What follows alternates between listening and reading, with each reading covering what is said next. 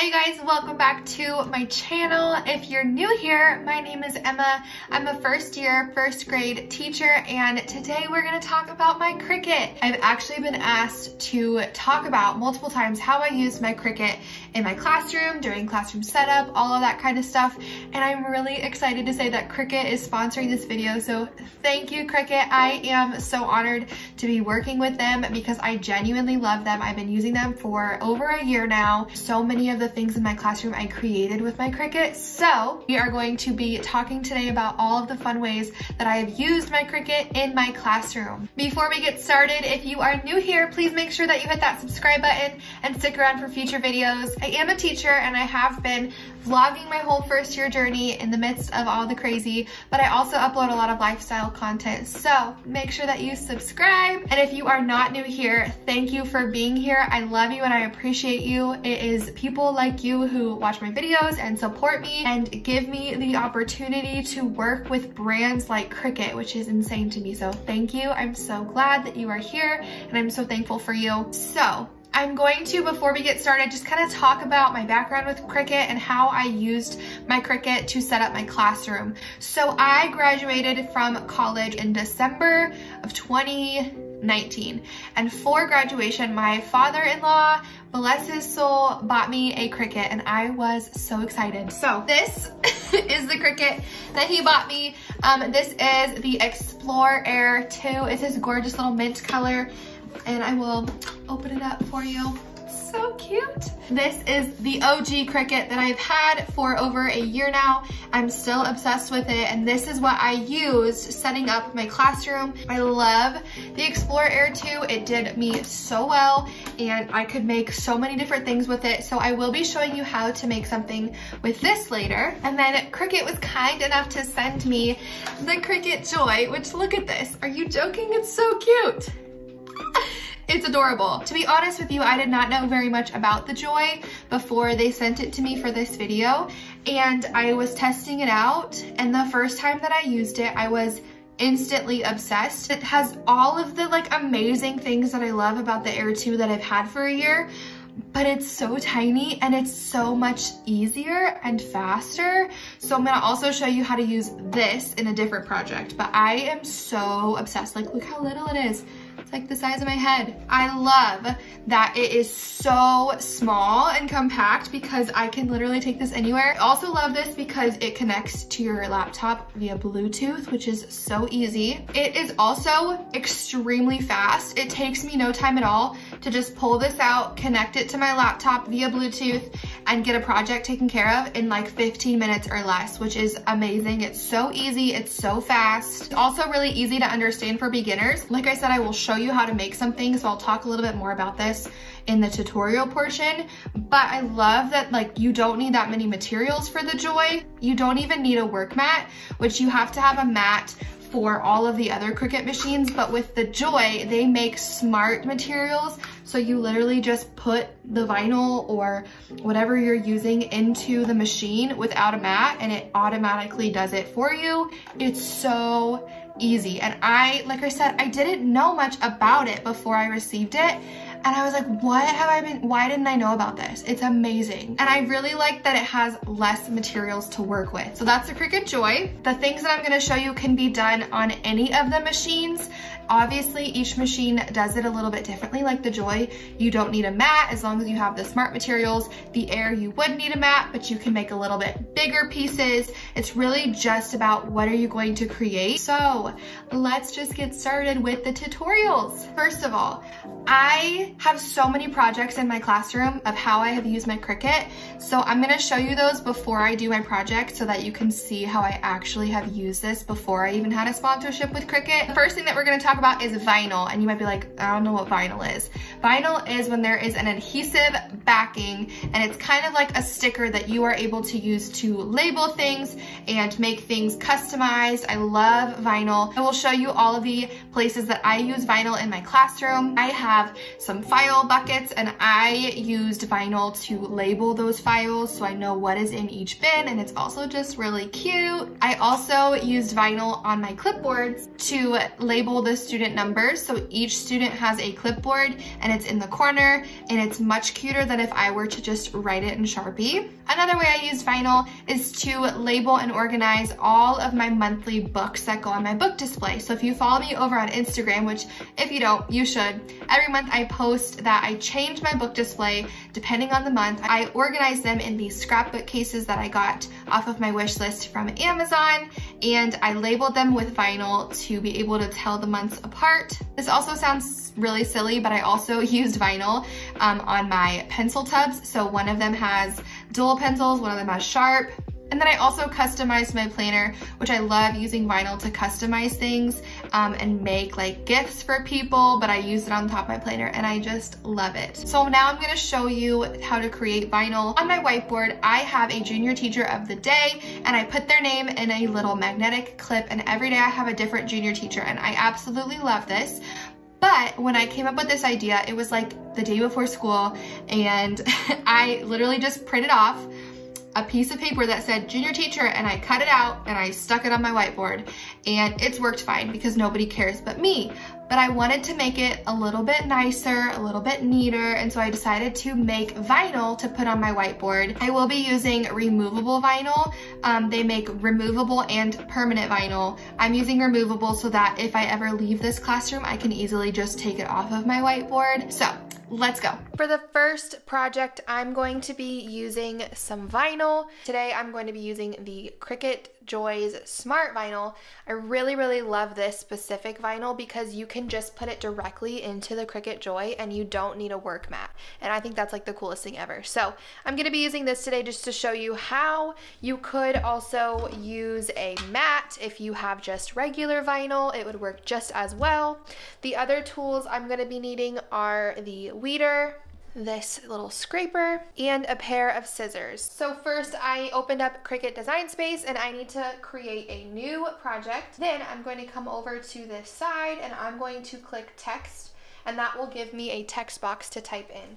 Then I'm going to type junior teacher because that is what I'm going to be creating. So I'm going to select my text and come up to the top and click the box that says font. There are lots of fonts to choose from that Cricut offers, but also if you have a font that you use regularly on your computer, if you click system at the top, it will have all of your downloaded fonts that you can also use. I'm going to look through Cricut's fonts and see if there are any that jump out at me and just kind of test some of those out to see how they would look. Okay, so I think I like this font. It's called Boink Corn, but I think it's really fun. And something that I do very often is up here, there is a little section called letter space. And if you want to put more space in between your letters or less space, you can adjust that here.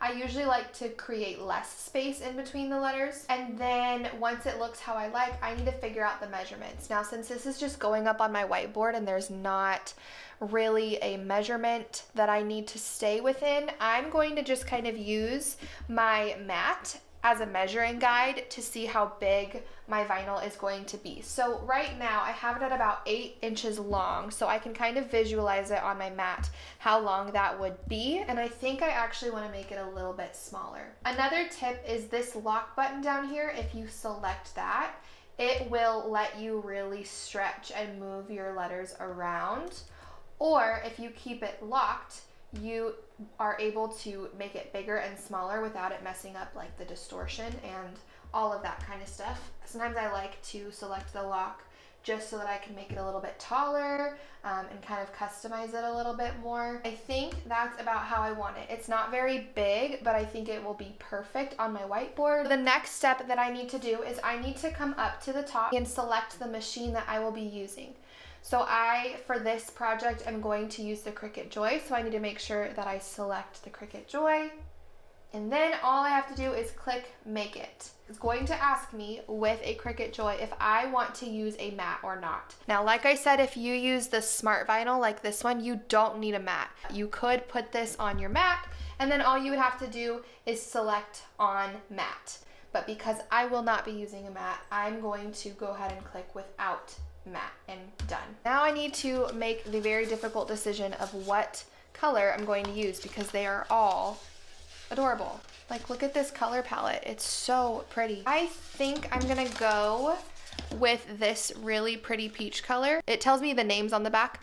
I'm gonna select this light pink that's called Petal. Now I'm going back to Design Space. It will allow you to move your object around. This is just one and it's all together, so it makes it really, really easy. But if I were doing multiple cuts here, I would kind of organize my mat so that it would all fit and be able to be cut in one load. Now, one thing I really love about the Cricut Joy is I don't have to plug it into my laptop. I just have to plug it in to the back of the Cricut Joy and plug it into the wall.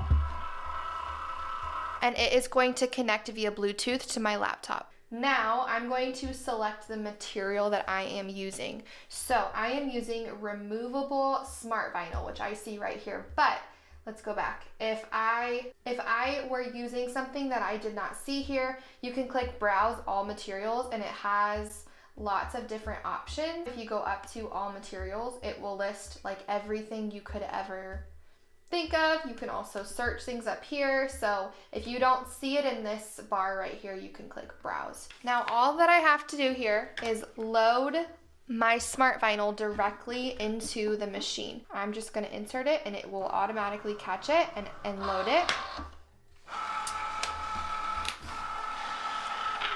There it was just checking to make sure that I had enough. And once it's ready, it will tell you to select go. So I just gotta click go. I'm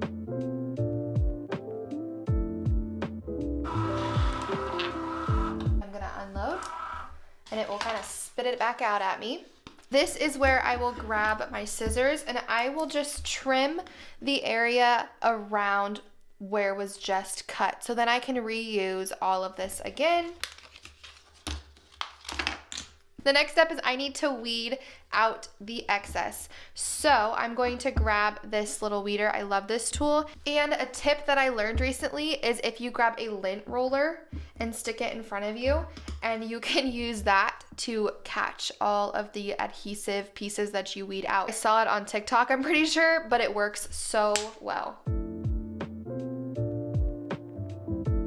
All right, now the next thing I need to do is I need to get it off of this piece of backing and on to a piece of transfer tape. When you are using vinyl, transfer tape is your best friend. This is what Cricut's transfer tape looks like, but there are lots of different options out there, but I really do like their transfer tape. It works really, really well. So I will have to cut it this way, and then I will just kind of make a little slit to measure where the cut needs to go.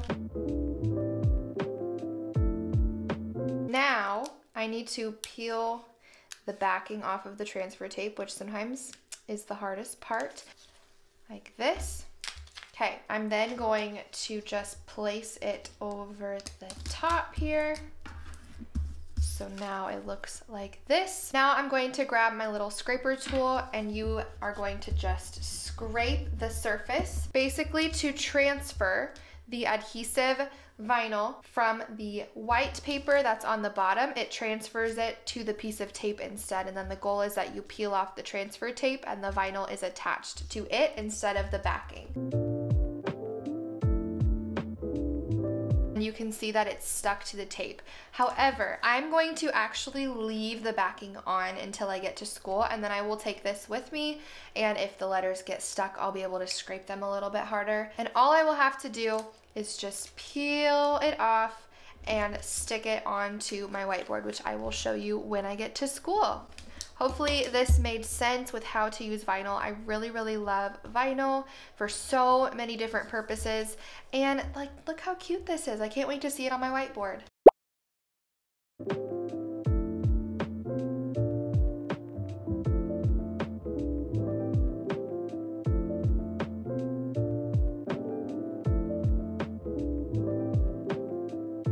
Next, let's talk about bulletin boards. I love bulletin boards, and I think this is probably what people ask me about the most, is how I made my bulletin board letters. I love to make headers for my bulletin boards, and I love displaying content and curriculum and things that my students can use to enhance their learning. And I created all of my headers with my Cricut, and then I just laminated them to make them nice and sturdy. I also made this little Our Bright Work sign with my Cricut, making those bulletin board letters, and again, I laminated them. I also used it to create this Readers Are Leaders board. I get questions about this board all the time. And then the last one that is by far my most asked about part of my classroom is the You Are Loved sign above my door. This is my favorite part, my whole classroom. I use this technique that I'm about to show you to create this. I used 1 page per letter. So 1 letter took up the entire page of black cardstock.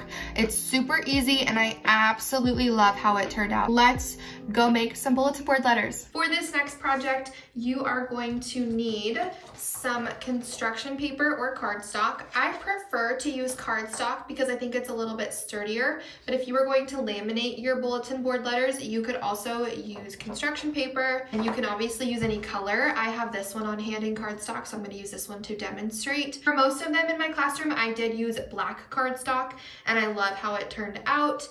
So you can obviously customize this depending on your classroom theme and what you're going for. You're also going to need a mat. This is a Cricut Strong Grip mat, and I'm going to be using my Explore Air today. Now this was not sent to me, this is what I have had, but I love it. So this is what I'm going to use to get the big bulletin board letters. So I'm gonna go ahead and turn it on. It is plugged into the wall as well as into my laptop with a USB. I am going to click the open button over here and open it up.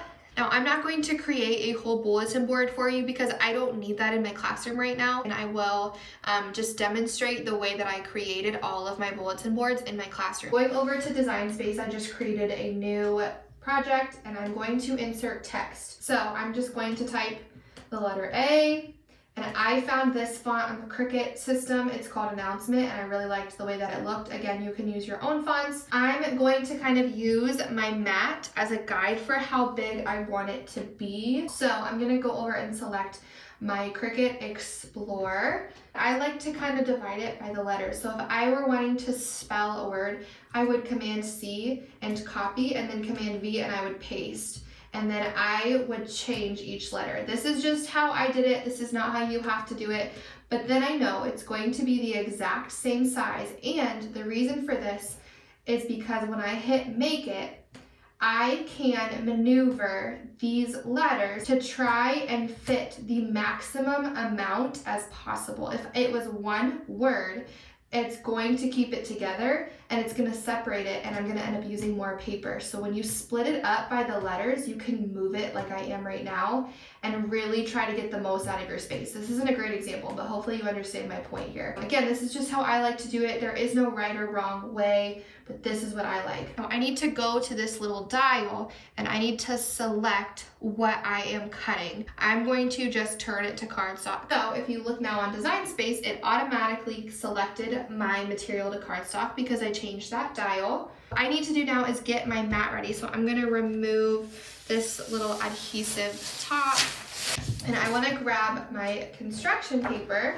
and now I need to put my cardstock on my paper. And I like to take a look at my mat because it will tell me exactly the outline of where my paper should be. So I'm gonna put mine right here, and I just wanna make sure that it goes all the way over to the 6 and all the way down to the 8, which this paper does.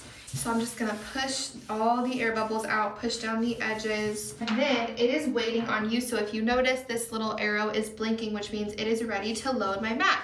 So this is what my mat looks like. I'm going to slide it into my Cricut, and the Joy just automatically takes it, but the Maker, you have to click this button right here to load. So next, the little Cricut symbol is blinking, which means it is ready to go, and all you have to do is click that and it will start to cut. So here we go.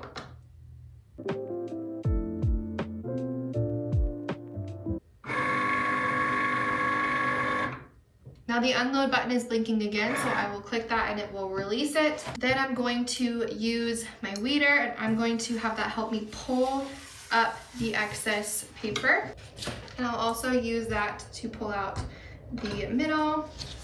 We've got our little bulletin board letter. And honestly, you could absolutely just staple this to a board or tape it on your wall, and it's super sturdy when it's cardstock. But a lot of the times what I would do is I would put these in a laminating sheet, laminate them, and then I would just cut around the edges by hand just to make them last longer. So that's an option. It's not absolutely necessary. I have seen people laminate their cardstock ahead of time and then they put it on their Cricut mat and it will cut your laminated paper for you. That is an option and that will save you some hand cutting, but I like to do it this way and then laminate because you can kind of, like I said earlier, move them around your laminating sheet and really get the most out of your lamination. If you just laminate one piece of paper and all you get is one letter out of that laminating sheet, I think that's kind of wasteful in my opinion, but it's definitely an option if you don't want to hand cut them out. So that's what it looks like. I hope that makes sense. It's so easy. I also just wanted to show you some cool things about Design Space. Design Space is a subscription, but I have absolutely loved it so far. So I wanted to show you something that I just recently found. So I'm going to go to New Project and I'm going to come over to the side and click Images. And there are endless pictures, icons, graphics that you can create with your Cricut that somebody else posted. So I, for example, could type in here teach and see 97 things came up that I could pick from, and these are all already adorable. And with Design Space, they are included and they are free. So let's say I wanted to make something that had this design on it. All I have to do, since I am subscribed to Design Space, is click it and hit Insert Images, and it automatically places it onto my Design Space board for me. I could also weld them both together so that it's one cut. So now it's all going to cut the same. And I just have found so many great images over here. If you watch my vlogs, you'll see that I've made a couple different shirts based on some images that I got from this gallery over here, and I just love it. So that's definitely something that I have really, really loved about Design Space and that subscription. Just wanted to throw that out there. That is going to be it for today's video. I hope that it was so helpful for you. If you have any questions, leave them in the comments and I will try my best to answer them. You just have to practice. I feel like after a year's worth of using my Cricut, I can do it in my sleep by now, and it's so fun and relaxing for me. It's definitely a hobby of mine, just creating new things. It's so much fun. I just love my Cricuts and I am genuinely so honored that I am doing a sponsored video for Cricut. Like I can't even believe that that's happening right now. So thank you again to Cricut for sponsoring this video. Hopefully this was helpful for you. If you're new here, like I said, make sure that you hit that subscribe button before you leave